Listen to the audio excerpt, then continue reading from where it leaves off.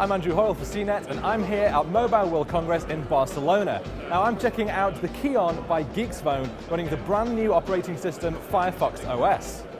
Now Firefox OS looks quite simple. It's quite reminiscent of Android in that it has various home screens for you to swipe around. Swipe to the right and you'll see quite a lot of bold icons that are quite a bit like iOS. And over to the left, you'll see groups of icons grouping together social and local and music tools. You'll find along the bottom the important tools of your browser, your contacts, messaging, and your phone.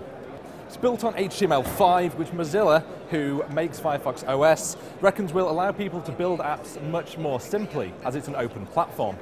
The interface looks quite simple and fairly attractive, but it is too early to tell if it offers enough to really be a compelling choice. The phone itself has a 3.5-inch display with a 480 by 320 pixel resolution, so it's not going to be as pin sharp as phones like the Galaxy S3, who have 720 displays.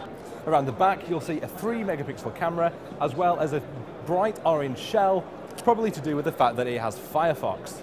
It's powered by a 1 GHz Snapdragon processor, which is far from powerful, going against some of the quad-core chips we're seeing in a lot of new phones, but it should keep the essentials ticking along nicely, and as it's HTML5, nothing should really be that demanding of it, but we'll see how it performs when we give it a proper test. Geeksphone tells me that the Keon is going to be available for just over $100 when it goes on sale in the next couple of weeks. It's going to be selling it through its website and hopes to be able to ship it all over the world, although it wasn't able to confirm whether it'll be definitely in Europe or the US, so I think we're going to have to wait and see exactly where it'll be happy to ship it to. I'm Andrew Hoyle for CNET, and this is the Geeksphone Keon running Firefox OS.